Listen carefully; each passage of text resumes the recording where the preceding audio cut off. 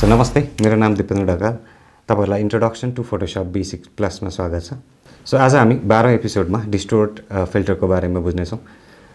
So यो चाहिँ everything about distortion. So distortion लाई पनि बुझ्ने भने चाहिँ so as a common sense को तरिकाले पनि हेर्ने भने चाहिँ एउटा जनरल टर्म छ, if you can brake it if you can make it भन्ने कन्सेप्ट छ। सो केही कुरालाई एक्सपर्टाइज गर्नलाई तपाईहरुले त्यसलाई चाहिँ बिगारेर बनाउनु सक्नुपर्छ भन्ने कन्सेप्ट हो। सो एउटा ट्रान्सफर्म सँगसँगै केही कुरालाई मुभ रोटेट स्केल गर्न सक्नुहुन्छ भने जस्तै यसलाई चाहिँ अब बिगार्न पनि जानुपर्ने हुन सक्छ। सो एउटा चाहिँ डिस्टोर्सन भनेको तपाईलाई ट्रान्सफर्मले पनि दिइराछ, केही कुरालाई ट्विक गर्नु पर्यो भने, केही कुरालाई बिग्रेको कुरालाई बनाउनलाई होस् वा बनिसकेको कुरालाई बिगार्नको लागि भए पनि होस्। सो त्यो केसमा चाहिँ अर्को छ हामीलाई फिल्टर्सहरुले पनि त्यसलाई दिन्छ। सो फिल्टर्समा पनि सर्टेन एलिमेन्ट्सहरु छ, इफेक्ट्सहरु छ जसले चाहिँ हामीलाई डिस्टोर्सनमा चाहिँ हाम्रो म्यानुअल प्रोसेसलाई अलिकति स्पिड अप गर्दिन्छ। सो आज हामी यसको बारेमा डिस्कस गर्दै छौं। So let's get start. अब हामी फिल्टर्सको अर्को सेक्सन डिस्टोर्सन तिर जाँदै छौं। त्यसको लागि म सेकेन्ड फाइल डिस्टोर्ट भन्ने फाइल ओपन गर्दै छौं। फाइनल रिजल्ट हाम्रो यस्तो हुनेवाला छ। So back to the original. So original image यो छ। सो फिल्टर सेक्सन भित्र डिस्टोर्टमा जानुहुन्छ भने चाहिँ भेराइटी अफ इफेक्ट्सहरु छ।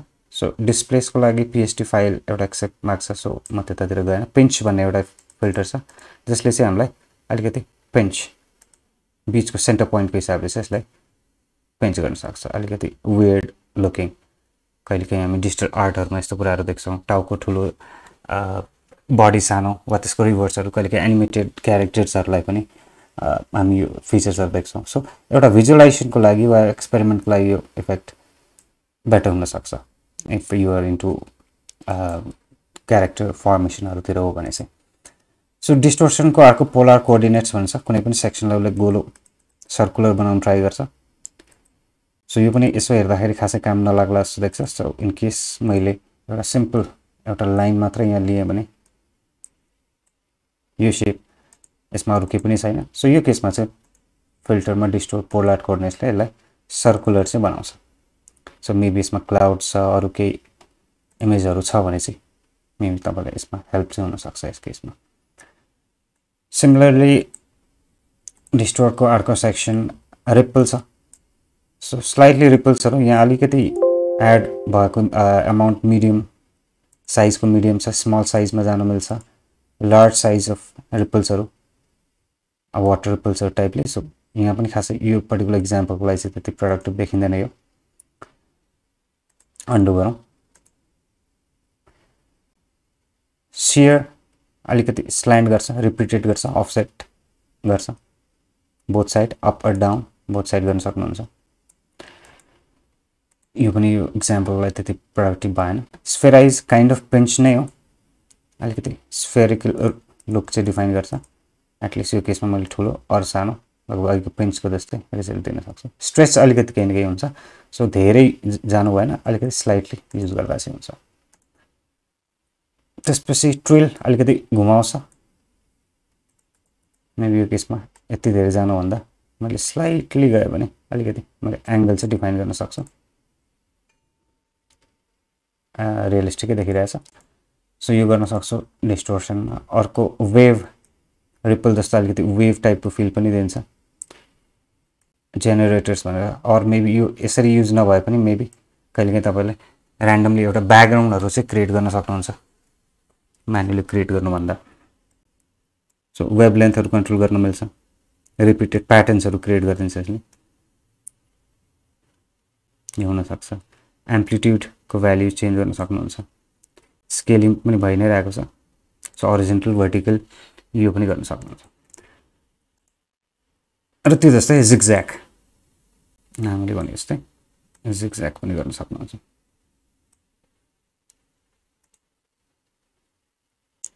सो अलिकति फन्नी जस्तो देखिन्छ। सो यसलाई मोर फिचर डिस्टोर्सन भनेको केही कुराहरु बिगार्नु, अलरेडी फर्मेसन भयो भने केही कुराले ट्रान्सफर्म भन्ने बित्तिकै केही कुरालाई मुभ रोटेट स्केल गर्नु भने जस्तै डिस्टोर्सन भनेको केही कुरालाई त्यसको ओरिजिनल स्टेट भन्दा डिफरेन्ट फर्मेसन दिनु, बिगार्नु भन्दा पनि डिफरेन्ट फर्मेसन दिनु हुन्छ।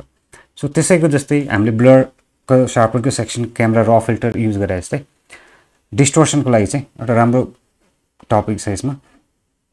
लिक्विडिफाई भनेर यहाँबाट पनि हामीले डिस्टोर्सन गर्न सक्छौँ। यसले हामीलाई आफ्नो एउटा प्यालेट दिन्छ। सो अरिजिनल इमेजलाई हामीले ब्रस गरेर वार्पहरू ब्रसको साइज तपाईँले यहाँबाट बढाउन सक्नुहुन्छ। सो मोडलिङहरू गर्दाखेरि फेसेसहरूको केसमा चाहिँ इक्वलाइज गर्ने पऱ्यो भने चाहिँ कसैको नाक ठुलो हुन्छ, त्यसलाई सानो गर्नु पऱ्यो। स्पटेलिङहरू यो युज भइ नै हाल्छ, केही दागहरू छ भने हटाउनु पऱ्यो भने। सो यो केसमा चाहिँ यसरी मैले आफ्नो हिसाबले चाहिँ म्यानुअली पनि काम गर्न सक्छु। अन्डु गर्ने सेक्सन हामीले यहाँ उसले जान दिँदैन। सो यहाँ हामीसँग रिकन्स्ट्रक्ट टुल भन्ने छ, त्यसले पेन्ट गर्नुभयो भने चाहिँ तपाईँको ओरिजिनल जे छ त्यसलाई उसले अन्डु चाहिँ गर्दैन। सो फेरि रिभर्स गरिदियो त्यो इफेक्टलाई। स्मुथ टुल अब जति वर्क गर्नुभएको छ त्यसलाई चाहिँ स्मुथ हल्का पेन्ट गरेको ठाउँमा स्मुथ पनि हुन्छ। ट्रेल अब ब्रस साइज अलिकति बढाउँ। पेन ट्याब्लेटहरू चलाउनुहुन्छ भने प्रेसर पनि यहाँ डिफाइन गर्न मिल्छ। ट्रेल घुमाउने काम गर्छ, जति थिची राख्नुहुन्छ त्यति त्यो घुमेको घुमै गर्छ। और फेरि यसलाई मैले रिकन्स्ट्रक्ट गरौँ, अलिकति साइज ठुलै राखेर।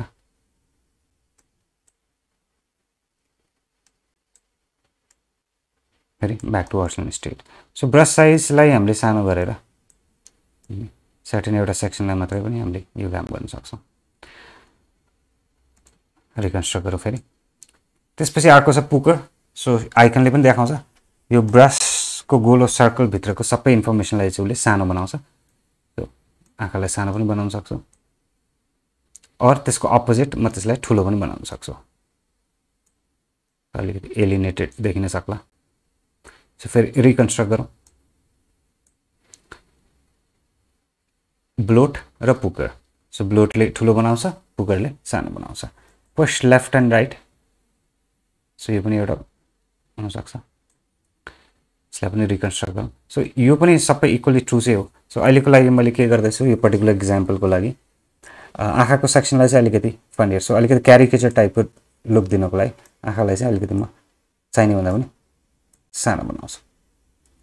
नाकको सेक्सन यसलाई पनि म यसरी म्यानुअली ड्र्याग गर्न सक्छु, तर यो केसमा एटलिस्ट नयाँ भर्जन अफ सफ्टवेयरले चाहिँ एउटा फेस अवेयर लिक्विडिफाई भनेर चाहिँ एउटा ट्याब छुट्टिदिएछ। सो यसले चाहिँ अलिकति फेसको सेक्सनलाई डिटेक्ट गर्छ। अब तपाईँको फ्रन्ट फेसिङ फेस छैन, साइडबाट फेसिङ छ, आँखा देखिरहेको छैन, वा हातले फेसलाई मुखलाई छेकिरहेछ, त्यस्तो केसमा चाहिँ यो अलिकति कन्फ्युज हुन सक्ने हुन्छ। त्यतिखेर यो तपाईँको हाइलाइट पनि आउँदैन। अब मल्टिपल फेस छ भने त्यो हिसाबले फेस 1 फेस 2 भनेर पनि आउन सक्छ। इमेजलाई डिटेक्ट चाहिँ गर्छ उसले। सो यो केसमा उसले एउटा इमेजलाई एउटा फेसलाई चाहिँ डिटेक्ट गरेछ। त्यो केसमा मैले यो आइज नोज माउथ र फेसको ओभरअल सेपलाई चाहिँ ट्विक गर्न सक्छु। सो यो केसमा फोरहेड अब यो फेरि भ्याल्यु 0 to 100 -100 यो जान्छ। सो यसलाई अलिकति सानो गरेँ। चिनलाई पनि सानो गर्छु। जॉ लाइन यसलाई पनि सानो गर्छु। फेसको विड्थ यसलाई पनि सानो गर्छु। सो बिफोर र आफ्टर अलिकति यसमा चेन्जेस पाएँ। माउथको सेक्सन तपाईँले यसलाई अलिकति स्माइली बनाउनुहुन्छ कि अलिक स्याड बनाउनुहुन्छ। सो स्माइली मैले चलाएन।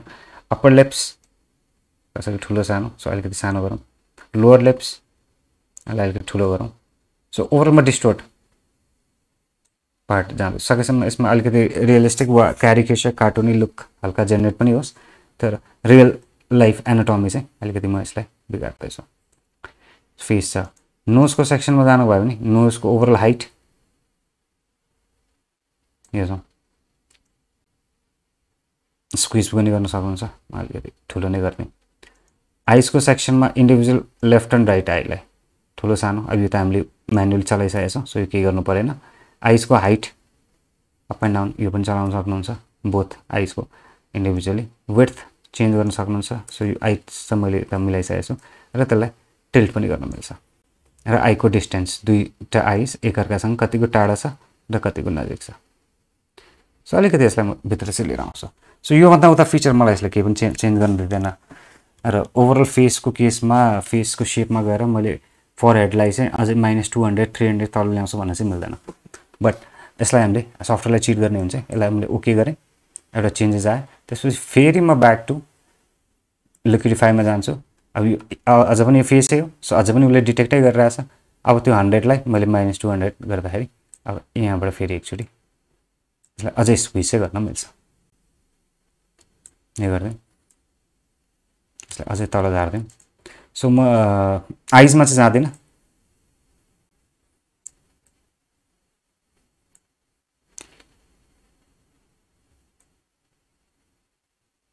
पनि परेन 0 को विड्थ यसलाई चाहिँ अलिकति बढाइदिउँ यसलाई पनि अझै बढाइदिन्छु स्माइलको केसमा ल यति पनि गर्न सकिन्छ नोजलाई अझै पनि अलिकति हाइट वाइज यो गरौँ सो अलिकति यो क्यारिकेचर वाइज देखिन थालिसकेको छ यसलाई अब फेरि ओके गर्छु र फेरि एक्चुअली थर्ड टाइम म लिक्विडिफाइङ फेरि जान्छु फेरि फेसकै पोर्सनमा चल्छु फेसको ओभरअल फरहेड अझै सानो गरौँ विड्थ अझै पनि सानो गरौँ अब याद गर्नु तपाईको हाम्रो घाँटी एकदम लेन्दी देख्न थालिसकेको छ यो केसमा सो ज लाइन अझै पनि स्क्विज गर्छु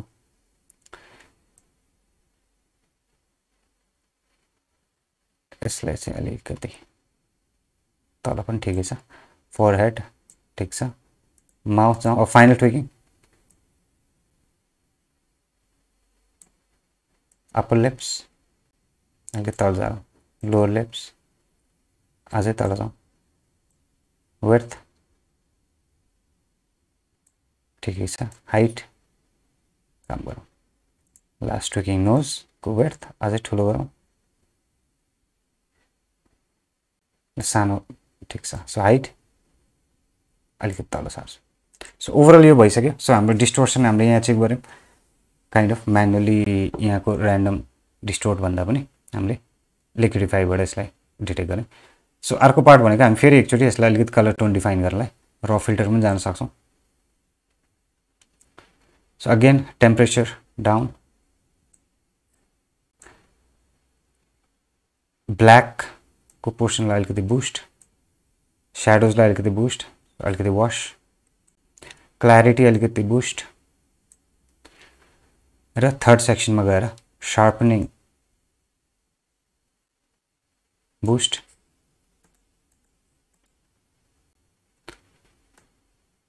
नोइजलाई पनि अलिकति बुस्ट सो कतै ठाउँमा अलिकति स्मुथ र कतै डिटेल्स भेरिएसन सो यो गरेँ अझ पनि सायद यसलाई मेबी अलिकति मोड वार्मतिर लिएर गए पनि भयो यो केसमा कलर बढाउनु पर्दैन क्ल्यारिटीको केसमा हेजी गर्दा पनि हुन्छ अर मैले डिहेज भन्ने सेक्सनलाई अलिकति कन्ट्रास्टको पार्टमा गएँ क्ल्यारिटी चाहिँ म माइनस गरेँ यो केसमा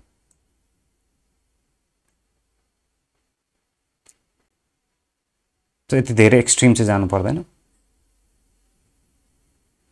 स्लाइटली अलिकति more yellowish so okay so हाम्रो original image to this section so distortion and अलिकति कलरलाई कन्ट्रोल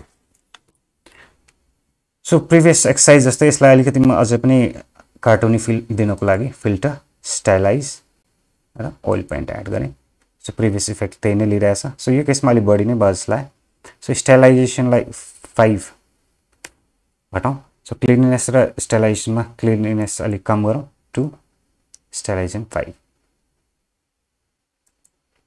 समटाइम्स हामीले जस्तै यो केसमा ब्याकग्राउन्ड वाइट थियो तर लाइटनिङले गर्दाखेरि यहाँ अलिकति बम्प्सहरू देखिरहेछ तपाईँलाई अलिक sketch water colour canvas paper टाइपको फिल दिनु छ भने चाहिँ इट्स ओके तर होइन भने चाहिँ यो परेन इनकेस त्यही नै दिनु छ भने पनि अर्को पनि हामीसँग इफेक्टको सेक्सन छ तपाईले एक्सप्लोर गर्न सक्नुहुन्छ फिल्टर ग्यालरी भनेर यहाँको इफेक्ट्सहरु पनि छ र एक दुईटा नयाँ इफेक्ट्सहरु पनि छ यसमा so artistic just simple भ्याल्युजहरु drag गर्नुस् त्यहाँबाट तपाईलाई थाहा हुन्छ अलिकति मोर इलस्ट्रेसन वाइज पनि कटआउट लुक दिइरहेछ ड्राई ब्रश फ्रेम ग्रेन यसले अझै मोर स्केची फिल दिन सक्छ भ्याल्युज तपाईले यहाँबाट बढाउने अर घटाउने गर्न सकिहाल्नुहुन्छ इन्टेन्सिटी और एकदम थोरै त्यो पनि देख्न सक्नुहुन्छ सो यसमा चाहिँ मैले मल्टिपल एड गर्दै पनि जान सक्छु नयाँ लेयर यसमा यो जस्तै यो केसमा रफ प्याटर्न्स फिल्म ग्रेन र पेन्ट तीनटा इफेक्ट मिक्स भएर चाहिँ यो आइरहेछ लेयर सिस्टम जस्तै काम गरिरहेछ म डिलिट पनि गर्न सक्छु क्लिक एन्ड डिलिट